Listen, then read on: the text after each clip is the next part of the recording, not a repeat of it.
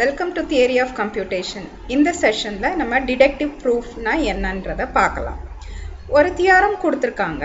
இப்போ இந்த தியரம deductive proof வச்சு நான் prove பண்ணனும் அப்படினா இந்த தியரமோட ஸ்டேட்மென்ட்ல இருந்து ஆரம்பிச்சு இந்த தியரமோட கன்க்ளூஷனுக்கு நான் வரணும். இப்ப வர்றப்ப ஒவ்வொரு ஸ்டெப்லயும் நான் deduce பண்ணிட்டே வருவேன்.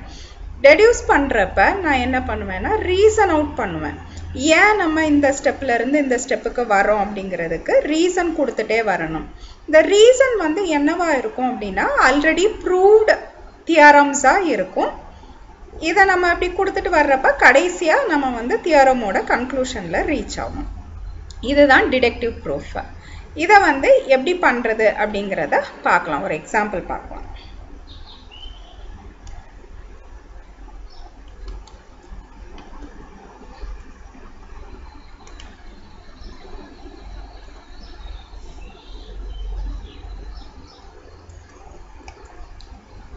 இப்ப பாருங்க, இதுக்கு வந்து ஒவ்வொரு ஸ்டெப்புக்கும் நம்ம ரீசன் பண்ணணும். இப்ப நம்ம ப்ரூவ் பண்ண வேண்டிய தியரம் இதுதான். If x is the sum of the squares of 4 positive integers, then 2 power x is greater than or equal to x square. இப்ப நம்ம வந்து அப்ப x ஐ எப்படி எழுதலாம்? x is equal to a squared plus b squared plus c squared plus d squared னு எழுதலாம்.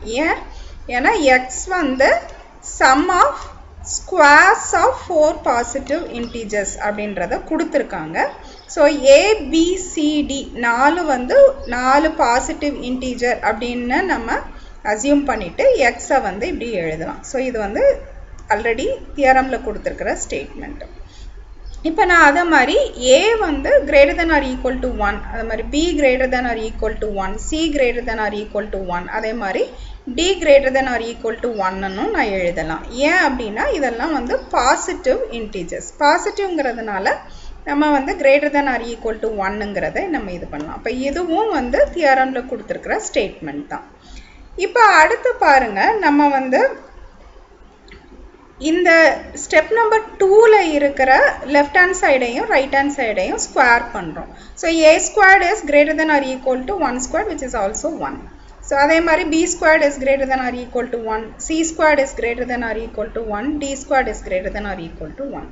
So இது வந்து நம்ம step number 2 and properties of arithmetic. அதாவது ஒரு இன்இக்வாலிட்டியோ ஈக்குவாலிட்டியோ இருக்கிறப்ப லெஃப்ட் ஹேண்ட் சைடையும் ரைட் ஹேண்ட் சைடுக்கும் ஒரே ஆப்ரேஷன் பண்ணோம்னா இந்த ரிலேஷன் வந்து அப்பவும் ஹோல்ட் ஆகும். அதனால தான் நம்ம a squared greater than or equal to 1 அப்படின்னே போடுறோம்.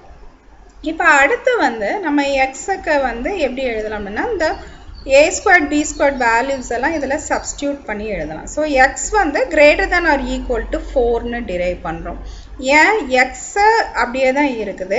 a squared வந்து greater than or equal to 1, எல்லாமே b squared greater than or equal to 1 இப்படி இருக்கிறதுனால இப்போ இதுல வந்து அட்லீஸ்ட் x ஓட வேல்யூ வந்து இந்த ஈக்குவாலிட்டி வந்து greater than or equal to மாறிடும். equal to 1 plus 1 plus 1 plus 1 which is 4. So இது வந்து நம்ம step number 1, step number 3 and இந்த equal to inequality மாத்துறதுக்கு நம்ம properties of arithmetics யூஸ் பண்றோம். இப்படி யூஸ் பண்ணி இதை deduce பண்ணிக்கிறோம்.